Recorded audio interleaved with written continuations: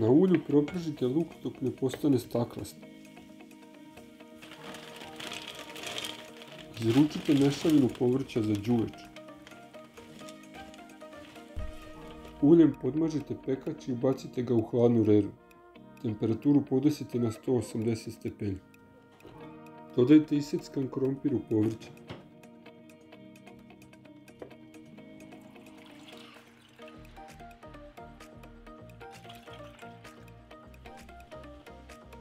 Rastopite kocku za supu u 2 šolje vode.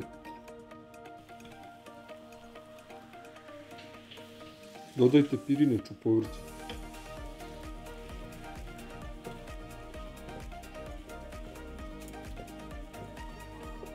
Preručite proprženo povrće u zagrejan pekač. Nalijte povrće supom da ogrezne.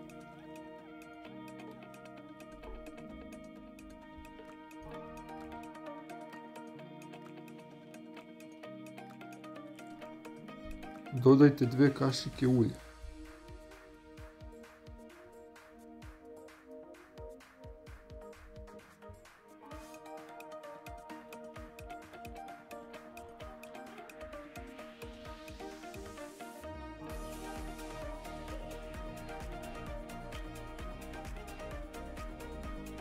Začinite i sve dobro promešajte.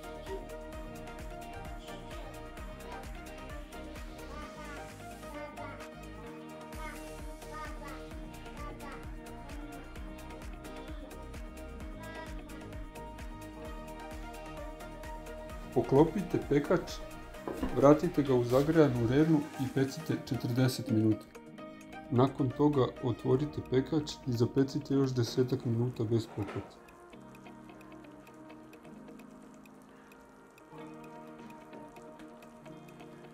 Zapratite moj YouTube kanal za još recepata iz zemljanog posuđa.